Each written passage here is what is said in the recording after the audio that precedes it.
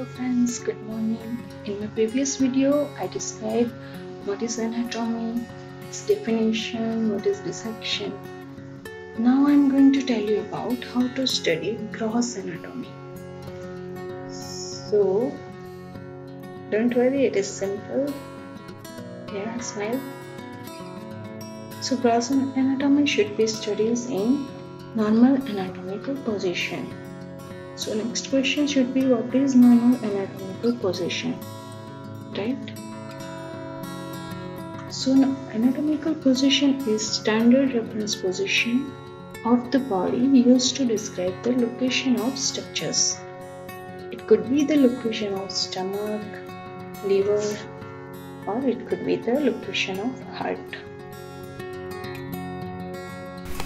Okay, now the next question should be how to define anatomical position, right?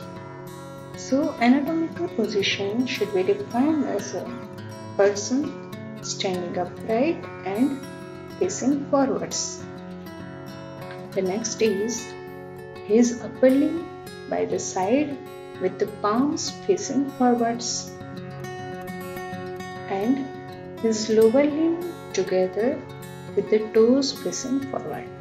And the last one is his mouth should be closed and facial expression is neutral. Okay, now the next question should be, why do we use the anatomical terms? So the answer is to describe the location of structures of the body.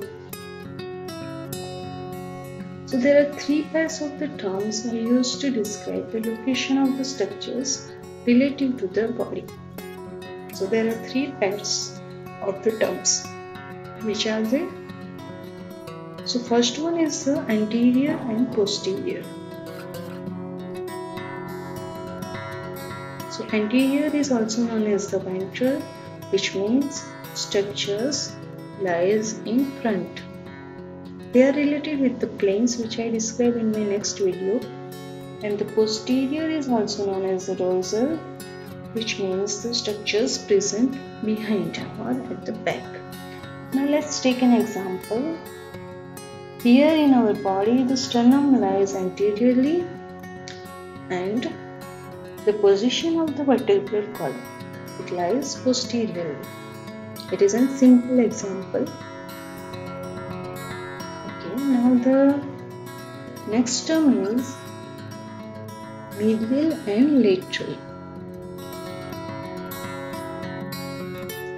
Okay, these two terms, medial and lateral, describe the position of the structures related to the median sagittal plane and the sides of the body. So these two terms are related with the median sagittal plane. So here the median means nearer to the median plane. And the term meaning of the lateral, which means away from the median plane. Okay, now let's take an example of our hand in normal anatomical position. So in this normal anatomical position, our little finger, it lies medially, whereas the thumb lies laterally. We can also say that the little finger is medial to the thumb, which lies lateral. The similar example is the example of our foot in normal anatomical position, in which the great toes lies medially and little toe lies laterally. Right? Okay, now the next term is superior and inferior. So these two terms, superior and inferior, in which superior, which means cranial and cephalic. The cephalic is used for the embryology, which means nearer to the head, and the inferior, it is also known as the caudal, which means closer to the feet. Now let's take a simple example. Our head is superior to the shoulders. Right?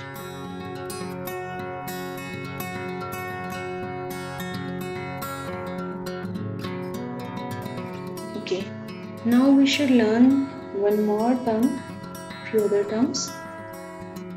The proximal and distal. These terms, proximal and distal, are used particularly in the limbs. So they are for the limbs. Now the proximal is used with the reference to being closer from a structure's origin, or we can say a root. And the term distal is used with the reference to being farther from the structure's origin or root. Now let's take an example of the joints. The elbow joint is proximal to the wrist joint. Right?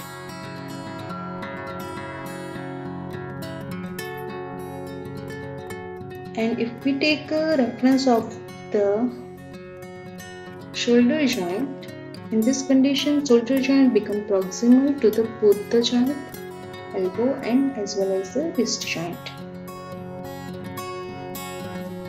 Okay, now last one is the superficial and deep.